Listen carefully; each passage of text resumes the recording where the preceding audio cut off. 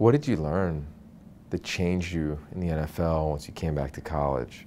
Bouncing back and forth between the NFL and college, I think what you learn really quick is that not everybody in this field has to do it just because you wear a shirt that says coach on it, right? Ultimately, you have to have that strong bond. You have to have that relationship to be able to have, not transactional coaching, but transformative coaching, and for you to really take a person on that journey through, at this age, just kind of self-realization, but also that athlete journey of really tapping into that athletic potential.